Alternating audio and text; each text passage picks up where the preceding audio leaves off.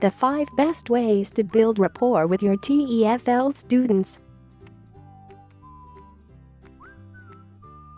Having a good relationship with your students has many benefits as a teacher.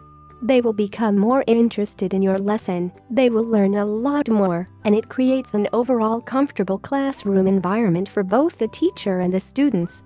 However, it's often easier said than done to build rapport with those in your class. So how do you do it? This article highlights the 5 best ways to build rapport with your TEFL students. Our TEFL certification courses also teach you useful techniques and methods to further build rapport for your students. 1. Learn the names of your students. We've all had that teacher or professor who doesn't bother learning our name and just goes around calling everyone you. Did you enjoy taking their class? Probably not so much. Addressing your students with their name shows that you care, and it can take down awkward walls.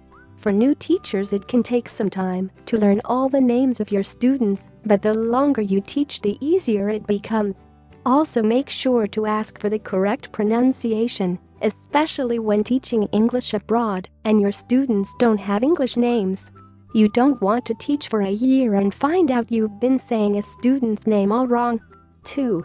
Be energetic and enjoy yourself.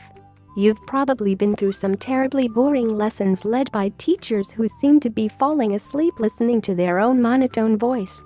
Again, not so fun and very annoying as a student. As an ESL teacher, you want to stay energetic and look like you enjoy what you are doing, even if you sometimes don't. Never let your bad mood affect your classes. Energetic teachers affect their students in a positive way, making them excited to be there and keen to learn. When you as the teacher enjoy yourself when teaching and share a laugh every once in a while, you can build a great relationship with your students. 3. Be patient but set boundaries. Being short-tempered really won't get you far in the field of teaching. Especially when dealing with non-native English learners, you need to be patient and careful what you say. Keep your voice clear, use proper grammar, speak at a pace appropriate to the level of your students, and be patient when it comes to things like the students' pronunciation and grammar.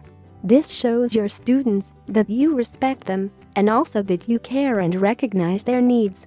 At the same time, however, don't let your students take over control of the classroom.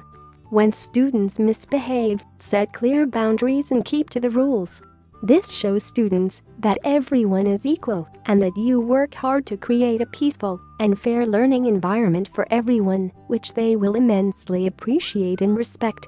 Check out our 50-hour specialized TEFL course in teaching English to young learners.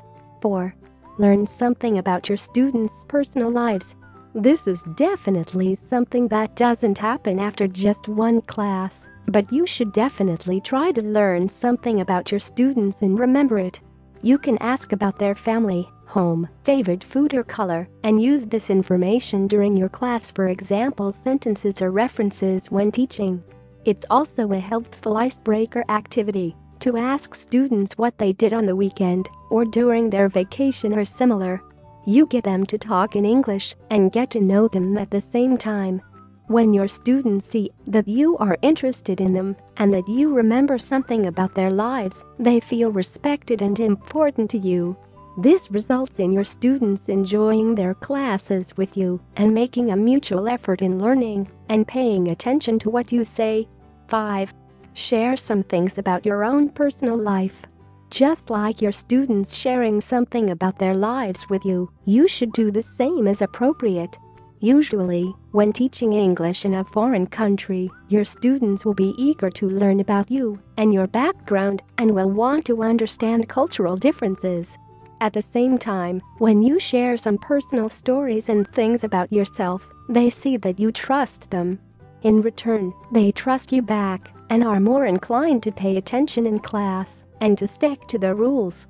Are you ready to teach English abroad? Building rapport is all about creating a comfortable and fun learning environment for your students. You want your students to feel safe and interested when in your class, and having a good relationship with them is the most effective tool for successful classroom management. Apply now for your TEFL TESOL certification course and start teaching in a matter of months. Speak with an ITTT advisor today to put together your personal plan for teaching English abroad.